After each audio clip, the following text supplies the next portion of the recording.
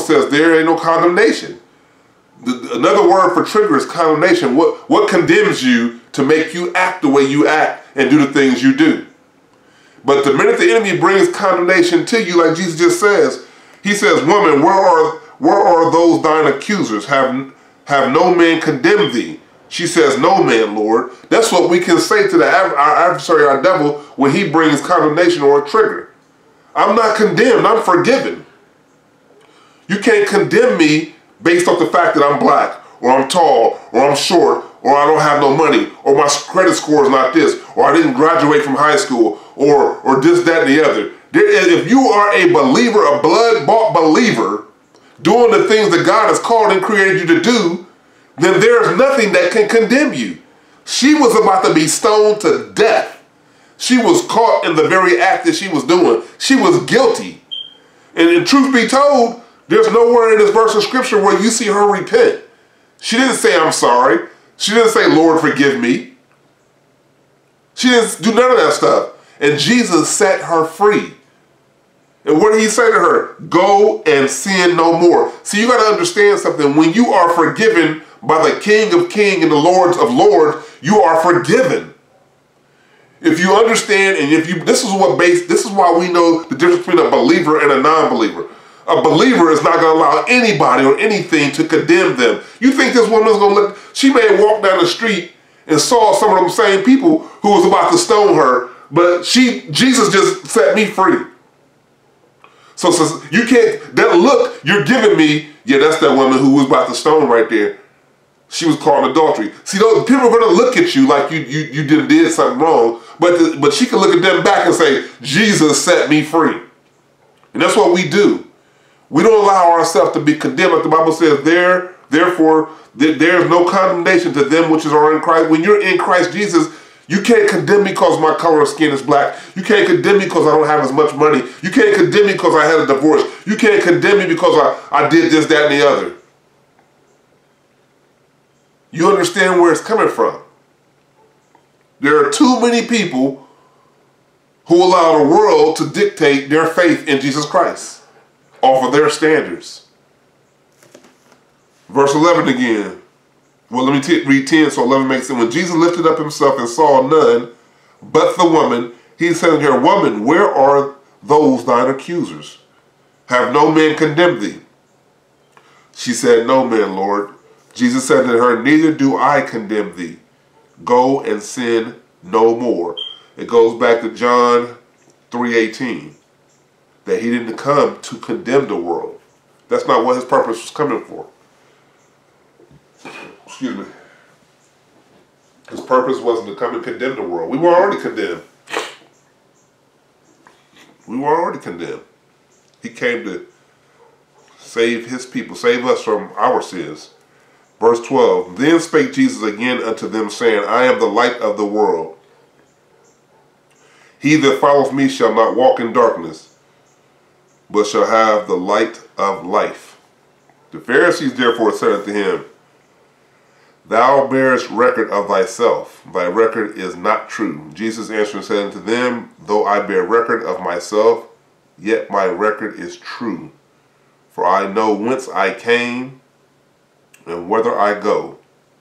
But you cannot tell whence I came and whither I go. Ye judge after the flesh. You hear that? He just let them know. Y'all judge after the flesh. Didn't we just read that God is a spirit and we that worship him must worship him in spirit and truth? You judge after the flesh. I judge no man.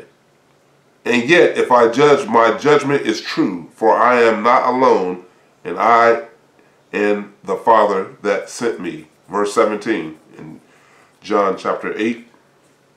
It is also written in your law that the testimony of two men is true. Finally, 18, I am one that bear witness of myself, and the Father that sent me beareth witnesses of me. See, that just completely destroyed all their ideologies and condemnation that they was trying to bring on people. He told them that you judge after the flesh. Whenever I deal with anybody, it's amazing. all their condemnation comes from the past, obviously, because they're living in the present. Man, the internet don't like just acting crazy today on this message. Now it's trying to reconnect. I usually don't have these problems. That's why I come here.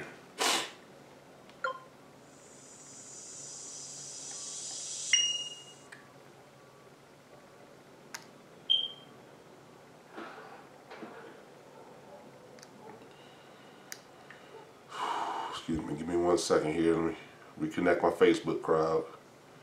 That's the largest live crowd that I have. Make no sense. Well, all I can do is apologize for whatever the Wi-Fi is doing. It's not raining outside. It's not storming. But like I tell people, in these mountains, I get what I get. I actually went to a cell phone place and tried to get stronger Wi-Fi to have my mobile Wi-Fi, and they said it wasn't available in this area. A lot of companies can't do this area because of the mountains, and they don't want to deal with bad reception, so they don't even attempt it. Nevertheless, that's why I record for playback. Hebrews 10:26, for if we sin willfully after that we have received the knowledge of the truth, there remaineth no more sacrifice for sins. For if we sin willfully after that we have received the knowledge of the truth. The knowledge of the truth, meaning you know the things that you're doing and what they're doing. The knowledge of the truth. Luke chapter 13, 1 through 5. There were present at that season some that told of the Galileans whose blood Pilate had mingled with their sacrifice. And Jesus answered and said unto them, suppose ye that these Galileans were sinners above all the Galileans because they suffered such things? I tell you, nay, but except you repent, you shall all likewise perish. This is an obvious fact that I'm going to make a statement, is that God gave us, once again, an exodus. He gave us a way out because He knows us. He knows our frame. He knows everything there is to know about us. He gave us a way out. When people don't take that out, there are so many times in my life where I received prophetic word from people I know and don't know at times. But one thing I know beyond a shadow of a doubt is when that word is for me. I know the choices. I know what I'm thinking. I know what's in my heart. I know what I'm doing. So when I receive a word of correction or a word from the Bible, the Holy Spirit, or even another human being, I don't have to judge the messenger or the message. I don't have to, because I know how I'm living. I know my choices. I know what's in my heart. And I believe that's a problem with people, and they try and put what for them on something else. Once again, I hear the Bible. That's why it says that we need to examine ourselves. The Lord gives us an opportunity to deal with ourselves long before we have to get dealt with. He gives us ample opportunity to seek forgiveness, to ask for forgiveness. He gives us every opportunity we need to do what's right, to get right, and go where we need to go.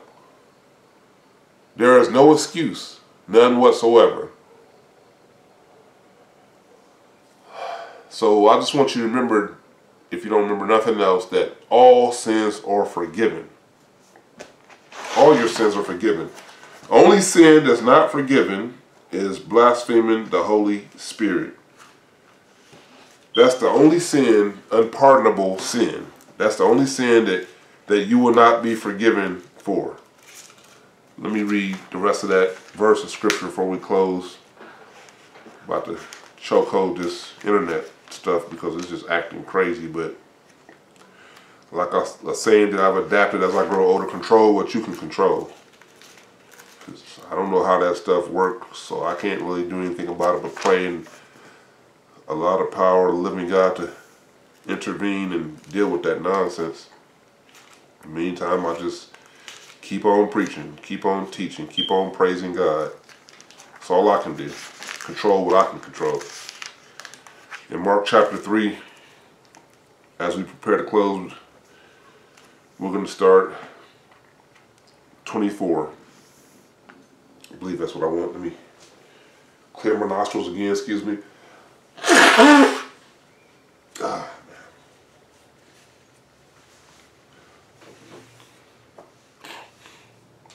Anybody who knows me personally knows I don't take medications and whatnot. I'll get some orange juice. But I'm not taking no stuff. This too shall pass. So in Mark chapter 3,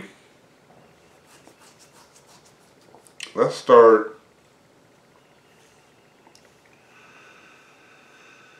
at 3:23 in Gospel according to. And he called them unto him, and he said unto them in parables, how can Satan cast out Satan?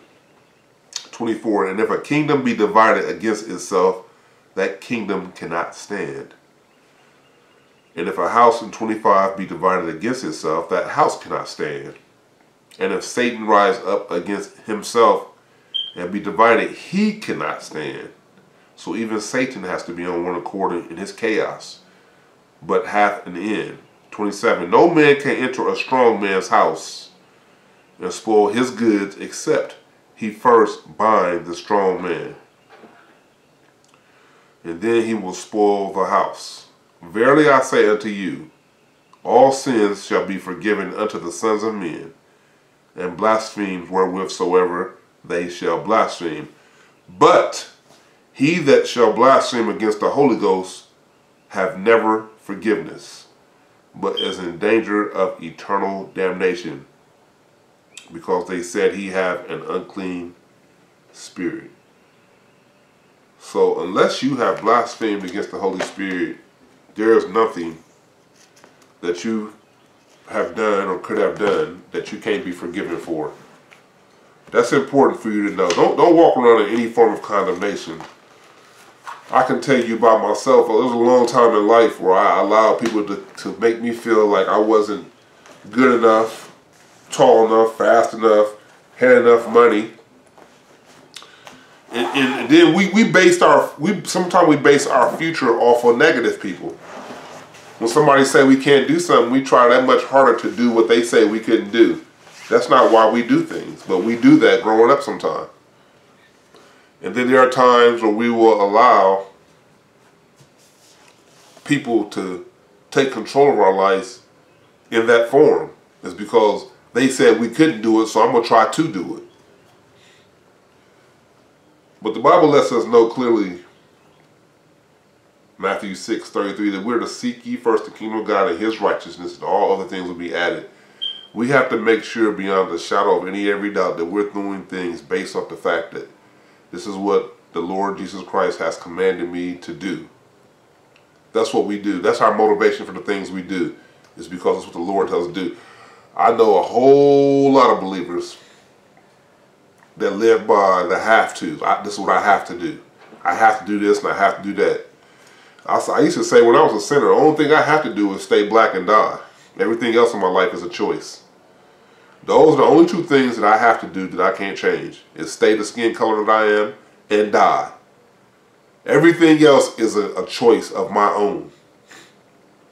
I'm not going to let nobody condemn me into working a job until I'm 65, 70 years old to retire.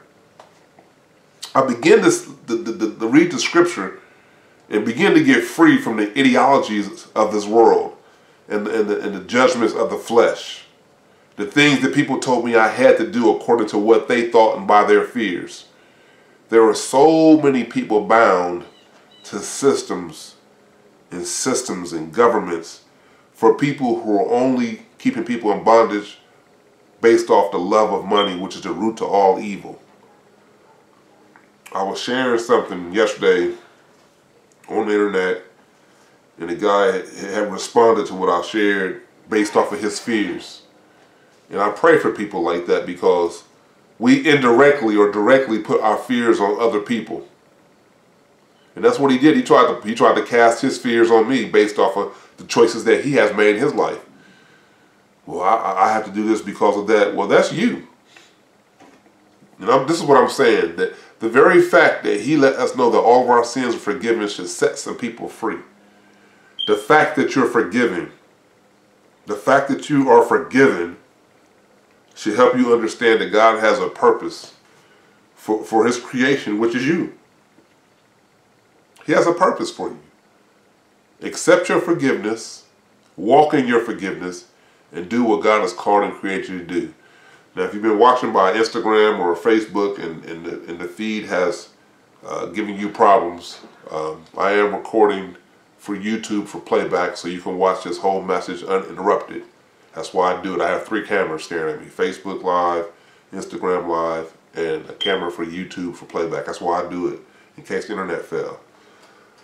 Continue to pray for our ministry and the things that God has called and created to do. Heavenly Father, we thank and praise you for what our eyes have seen, our ears have heard, Father God.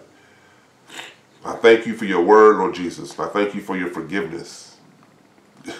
It's amazing how you knew how many times in this life we would mess up, and you still allowed us to come forth and to be used in creation for your glory, Lord Jesus.